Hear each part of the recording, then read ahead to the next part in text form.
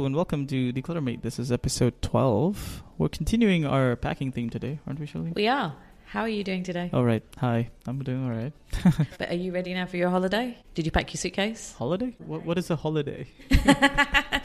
Oh, that's so depressing. You need to book a holiday so you can use these tips. I told you how to pack your suitcase, so you're ready for that. Yes. But are you ready with your hand luggage? Well, and I want to know what you do, because I want to know a male perspective on packing for your hand luggage, because men always seem to have less bags when they're going, there seems to be less. I think we have the advantage of not having to carry makeup and an additional handbag. I think we're pretty okay with the one bag. 'Cause we don't have to carry a bag around, so unless we're going to work, but then that's the one bag that we have. Or you have a man bag. There's more man bags out there now. You don't carry a man bag? No.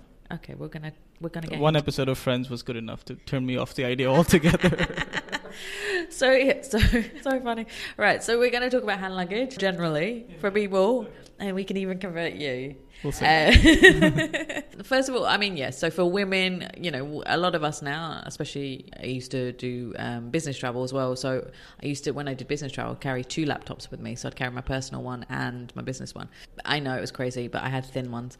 But now I don't. So I just carry one laptop. And so that has to be with me. And for insurance purposes, obviously, you can't carry it in your suitcase. So you have to put it in your hand luggage.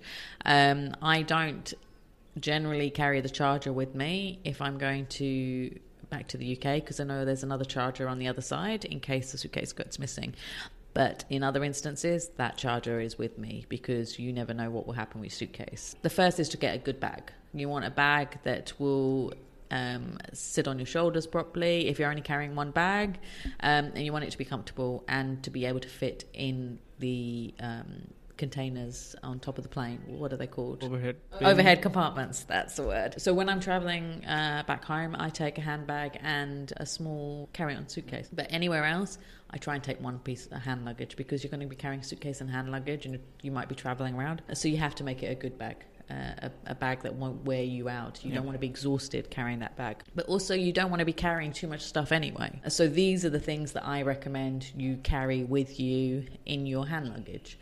So first is the document holder, obviously. So you need something to keep your passport, your boarding pass, and those luggage stickers that they give are very important, in case you do lose your luggage. We're emphasizing this but you never want to be in that situation when you can't find them. Yeah, and actually the luggage tags is something that is super critical. I mean, you don't realize it until you run into a situation where you've lost your luggage, and then if you cannot identify it, it's a big problem. When you're trying to find your bag, you're in a completely different airport. You cannot go back and say that person issued me a ticket. Go back to that person and ask them, because it's going to be a nightmare to try and do that. In most places, English is the first language, but a lot of places might not be, and it might be difficult to find your luggage. So, if we're flying with the national carrier here, there is usually somebody who will help us. And for a lot of airlines, but you just never want to be in that situation. So with the travel document holder, if you get a good one, the one I have can hold currency. So I hold the foreign currency in there, and then the one that I'm departing from is in my main purse.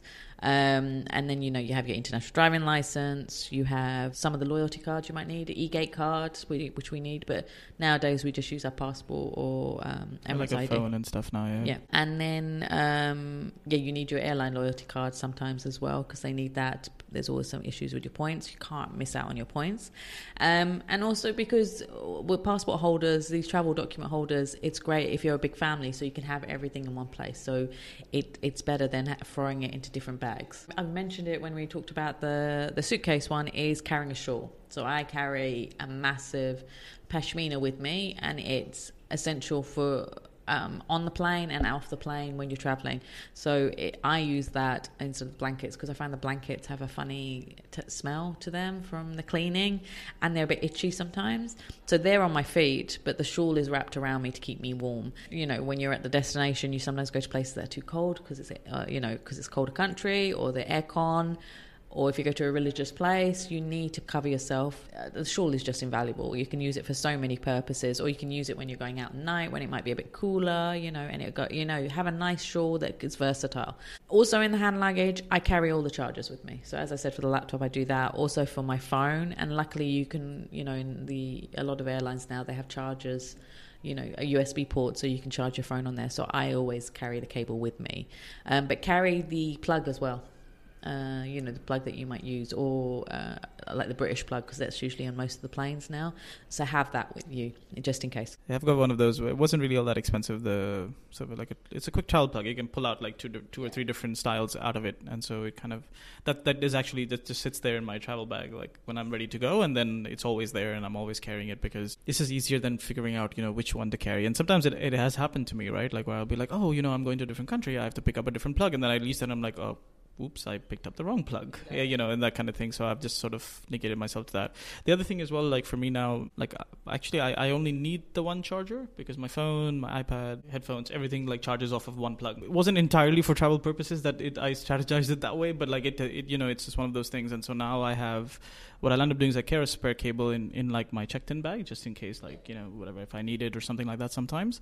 When I had a laptop, I don't use one now, but when I did, it was still like that. It was always that decision. Do I need to carry this laptop? Like, am I really carrying it for this? Because we have this thing where we're just attached to our devices. We kind of like, oh, well, how will I check my email, or how will I send this email if I don't have my laptop? And like, well, okay, if you're going to check your email for half an hour on one day during that trip, like do it on your phone and leave your laptop behind, because it's one less it's one less expensive item that you have to worry about carrying around, leaving behind in the hotel, or then you start carrying it all over the place and you're like, well, are you traveling or are you working? Like, that's another thing. Like for me, even with digital devices, like review them, like figure out if you really want to carry all this stuff. You don't need to carry, you don't need to carry all your iPads, if you're taking an iPad, you don't need to take a laptop, and you've got your smartphone anyway. But for the same reason as you, that I use the same branded goods, and I've got multiple items now. So, you need always to charge your phone up because that's essential. But then there'll be the iPad, the headphones, all these things. You never know when they'll run out, like your phone as well. So the one tip there for me, although it's a very Apple-centric tip, but the charger that comes with your iPad, which is a little the heavier brick one. Yeah. It charges your phone like super fast, by the way. And so carrying the iPad charger, like my life is built around my iPad charger now, because I don't plug the phone in the regular charger anymore. Like it goes through that, it charges super fast, which is great for traveling, by the way. You get these dual, triple charger things. There's a company called Anker, Anker, that makes like really, really good accessories for smartphones, smart devices and everything. Highly recommend them. I even use their cables and it's fantastic. They have these higher power chargers with this multiple USB ports in them. So if you're carrying more than one cable, you'll need one socket in the wall to charge your devices simultaneously. That's a brilliant tip. I think that's very useful, especially in this day and age. And if you've got families, obviously, that's a brilliant thing to then just charge everything all on the same one. Another thing is taking toiletries with you. So, as we've discussed it before, that, when you're traveling, you never know if your luggage will go missing. So take things like your, moisturizer, because you need moisturizer on the plane anyway to keep your, because of the air on the plane, it's very dehydrating. So you use moisturizer on the plane. You can use that when you land. Toothbrush and toothpaste. So carry those mini ones, travel ones, or keep it always with the travel bag that you take. Deodorant. You can get mini deodorants. I carry a little hairbrush. You might not need to use one. Not enough hair for it. And then, and makeup. So I always carry mascara and eyeliner and lipstick with me on the plane, and then everything else is fine. It can go in the luggage. And I have a specific clear travel bag that I've carried for years, that you can find from a lot of the cosmetic shops, and I put all that stuff in there. So it's always there for me to just pick up and take when I need it. And the final thing is carrying two purses. So there's one purse for your home country's currency and cards. Even though I don't carry all the stuff with me, I declutter a lot of the cards from that purse before I've left. And then another purse for the travel destination. So everything's in there. So you separate your life in that way. So I always recommend that as well for my hand luggage. And if you're traveling for business, a good thing to watch is Up in the Air with George Clooney, and to see how he packs, because that is the perfect way to pack, and it's true. And another thing I forgot to mention is that I take a pair of shoes with me. So I'll wear, say, if it's I'm leaving from Dubai and traveling abroad, I wear flip-flops all the way on the plane, and I wear the flip-flops in the plane. I carry a pair of socks as well to keep my feet warm. But I have like flat shoes with me to change for the destination that I arrive in, because it's usually colder in the other destination. So either I carry, sometimes I carry trainers, but they're too heavy, so I like carrying like flat shoes that I can just slip on, and it'll cover my feet up for a while until I get to the hotel, or my parents' house or something. So carry that. But the flip-flops are the best thing, because they're so light, and then when you swap your shoes when you're on the plane, it's not going to be that heavy when you land. Do you know what I mean? I would wear loafers. Yeah, see, they're good shoes for, when you land. So yeah, so those are my tips for the hand luggage. Awesome. So you can find more information about the show notes, and everything else by visiting declutterme.com/podcast. That's DECLUTTRME.com/podcast. And Shalina, if people want to reach out to you, where do they find you? They can go to the website, declutterme.com, fill in the contact form, and I'll be happy to help. So if they need a bit of help with packing their hand luggage, or when they land, and they need help to unpack all their stuff, they can always get in touch. That's it from us this week. Bye.